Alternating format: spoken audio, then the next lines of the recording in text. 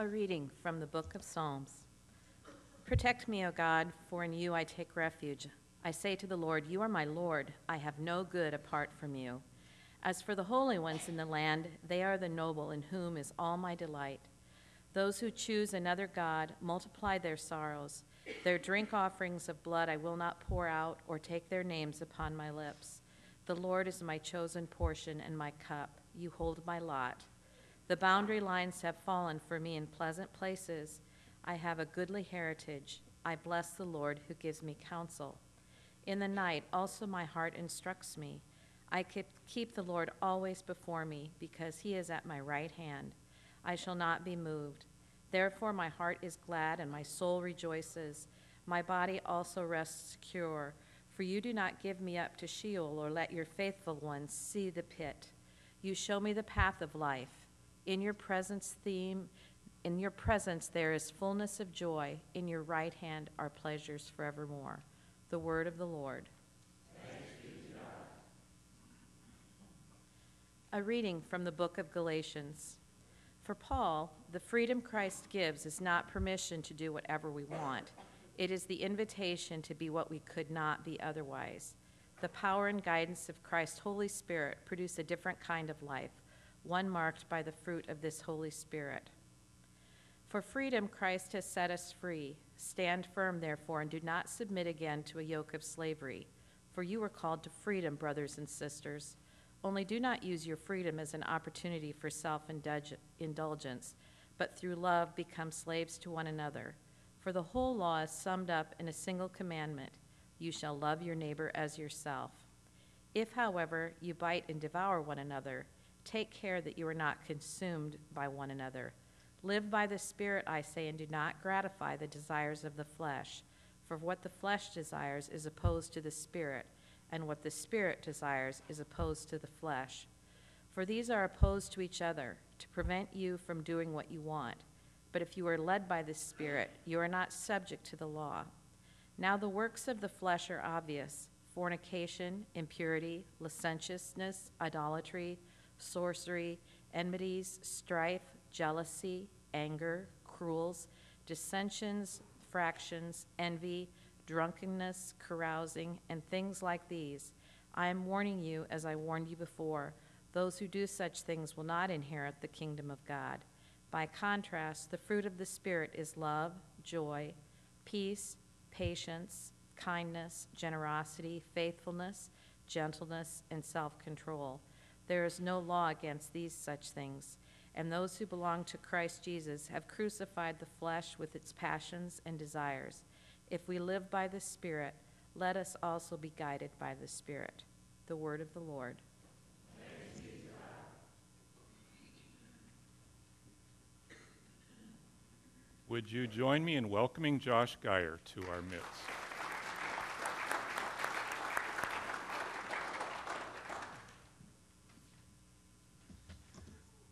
Good morning, everybody.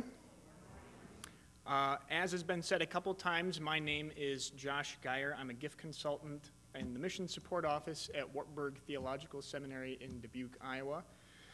And Wartburg Seminary is, for those of you who are unfamiliar, is a place and a space where intentional community gathers together of professors and support staff to worship together, to pray together, to learn together, and receive those who are called from the church for gifts to serve in the church. And we take those people and we lift them up and we educate them and send them out into leadership roles in the church. So the short of it is we train pastors and leaders for the church. And I am what I would consider a relationship builder. I work in the Mission Support Office, but I get the privilege of coming here and sharing the mission of Wartburg Seminary, and I get the pleasure of meeting with individuals who are concerned about the future of the church and leadership in the church and are interested in supporting, and I just get to connect people to their passions and missions in the church, so I consider myself very privileged to be doing what I'm doing.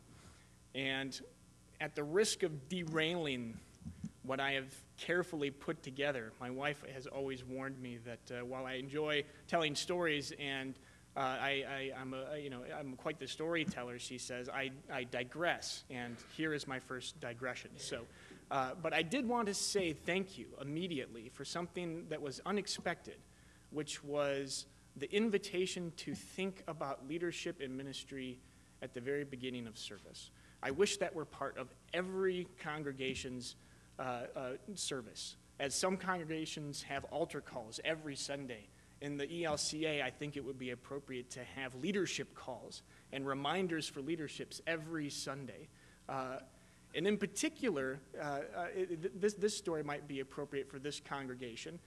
The call to ministry starts as early as children running around in the first row into all the stages in our lives. We have many folks come into the seminary from directly from college. But we did have one person who's 65 years old received a call to ministry and was, interestingly, a Rockwell engineer and lived in the area. And at the age of 65, received a call to ministry, came to Wartburg Seminary, served his first church when he was 70 years old, and served for a few years. So. It's never too early and it's never too late to be hearing the call to ministry. So I just thank you for lifting that up. That was the digression. I'm stopping it. I'm getting back. What I would like to do today is really do two things. I would like to tell you in my own words why I think you here, each and every one of you, are such an important part of the mission at Wartburg Seminary. And I would like to share with you via a video in the words of our students and our alumni and the folks in their congregations, why they think Wartburg is an important ministry and mission for the church.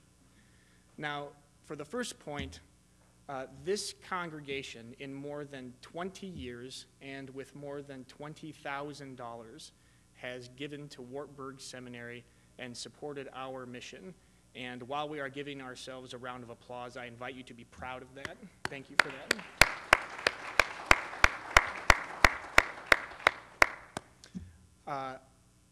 And while you think about, I can tell you with a certainty that the impact of those dollars is incredible. And I would invite you to think about that type of support in a very particular way, and the gifts that you give to this part, to even this place in a particular way.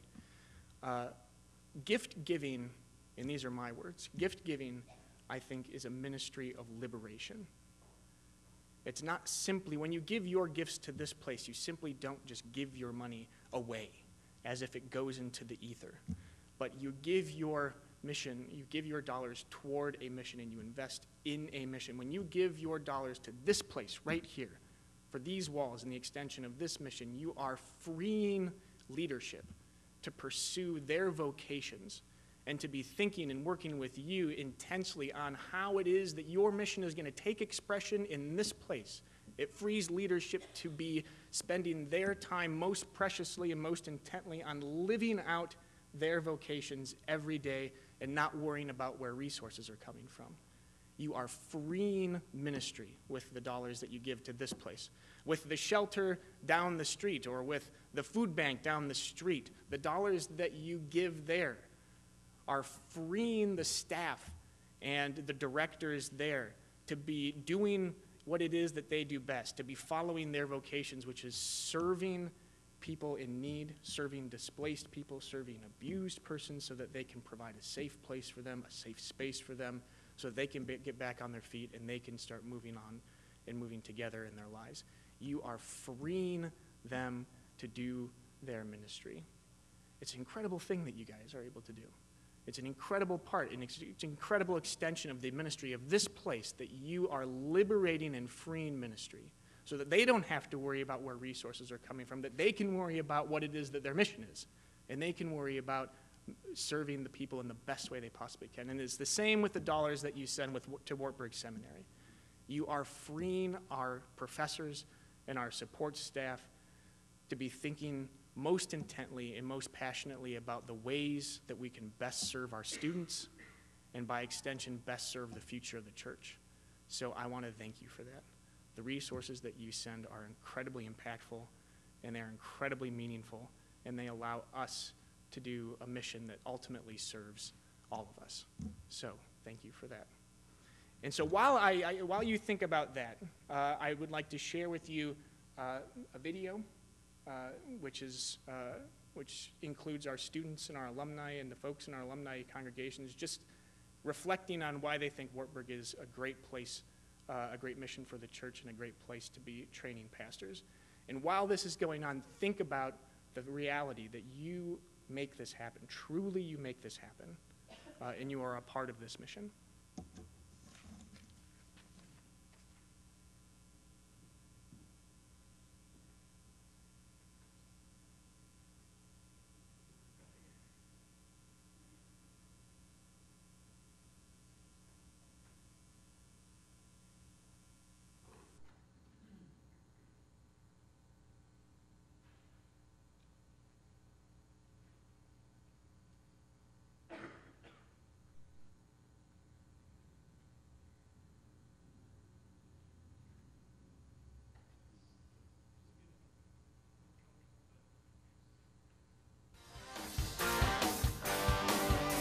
He is risen.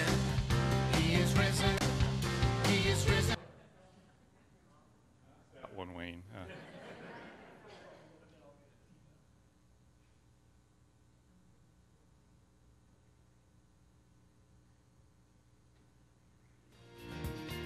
we go.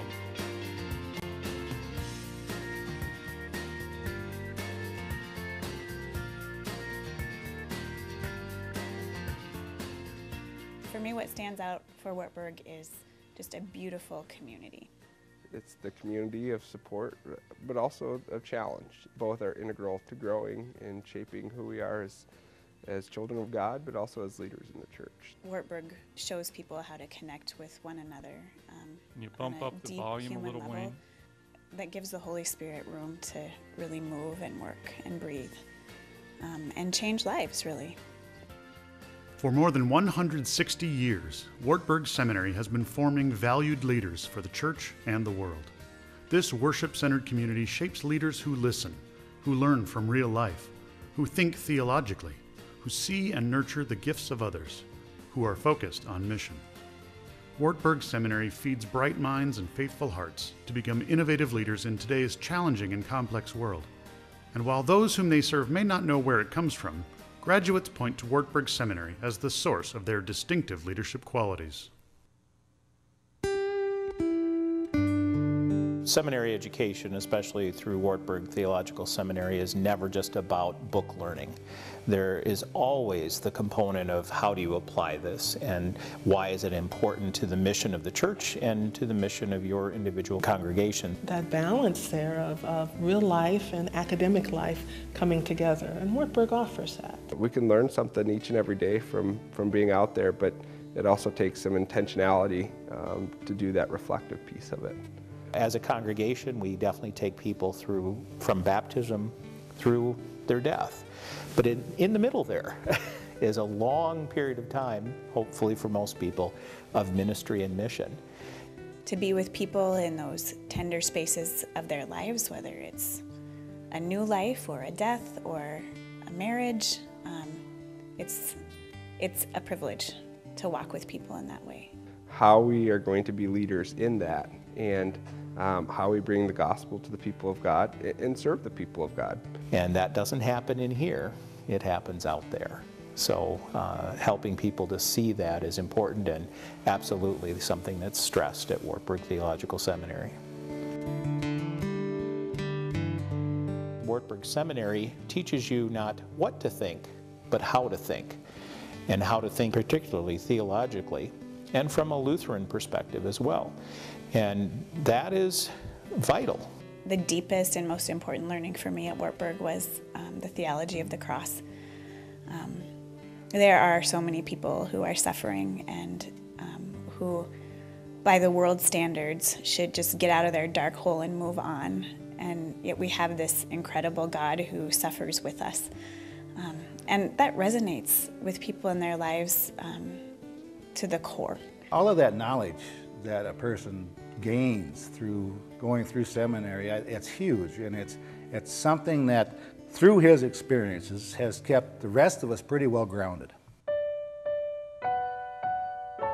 Here at Wartburg, I'm being prepared to be a minister in nearly any context with nearly any type of people, and that can only happen through a lot of listening, less talking and more listening. Everything begins with listening, being able to hear what someone else is saying. And when folks are sitting across from you, they're looking and watching you to see, are you really listening? Do you really care about what I'm saying? Leading change in a church starts with listening. And then harnessing the unique gifts of each person that God's given them to help us to go from here to wherever that is that God's leading us.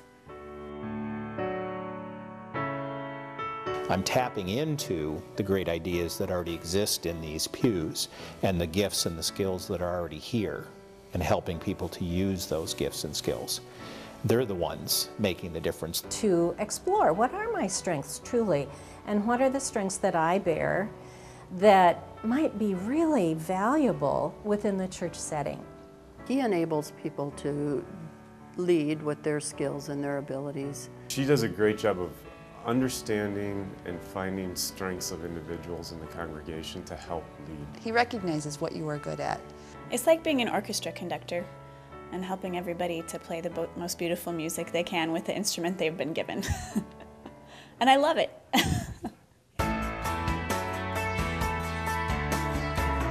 During a sermon any given Sunday, I can say, what's our mission here at Easter Lutheran Church? And probably 90% of the people will say, to grow in faith and carry on the work of Jesus Christ. And that's really cool, you know, to be serving in a place where people are so invested in the mission. Sustainability is key to this congregation, and sustainability occurs with an inward understanding of what our mission is, what it means to be the church. She really shared with us what her mission was the last time we had an evangelism committee. And it's very far-reaching, and I was really surprised how far-reaching it was. It isn't just to grow this church. He always keeps us focused and grounded on what our mission is as a congregation. The way in which they really connect is by putting their faith into action.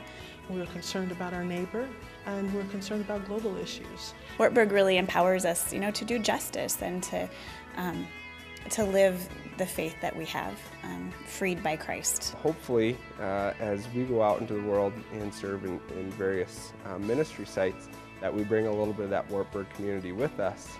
We're being called to reimagine what church is. And if, you know, we can continue to educate leaders who have that passion for transformation in community, then I think that there's a lot of hope for the future of the church.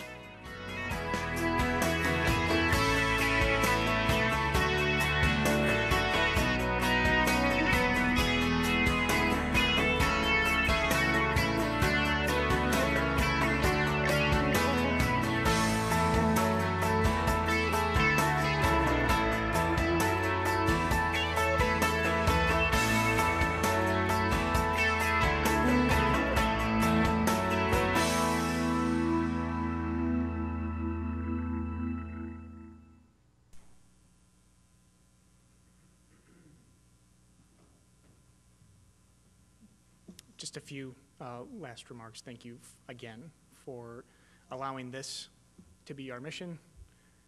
Thank you for the ministry here. Thank you for the ways in which it helps us, and thank you for the ways in which you're encouraging one another to explore what it is to lead and what it is for all of us together as a church to be moving forward in leadership and in mission. Thank you very much.